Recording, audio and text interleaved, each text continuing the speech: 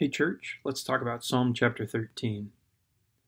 I love this psalm because it's so different from the songs that we sing today. I think it's an important genre of prayer that we need to be careful to lift up.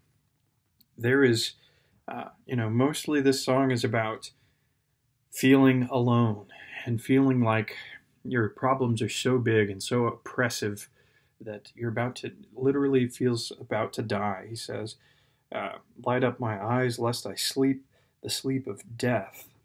That's not just exaggeration. I mean, chances are, if you're an adult, you've gotten to the point before where you've felt like it's just too much. I can't go on like this any longer, whether it's problems in marriage, at your work, friendships and relationships with your kids, with your parents.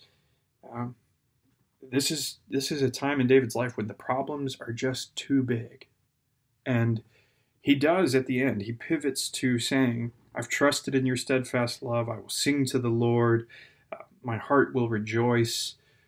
But you can tell that it's more about saying to himself, reminding himself of these truths, rather than something maybe he really doesn't feel it right now. This is, he knows that it's important to say, to affirm to himself, to remind himself, even though he doesn't truly believe it in the moment, even though he doesn't feel it, he knows that the Lord has dealt bountifully with him.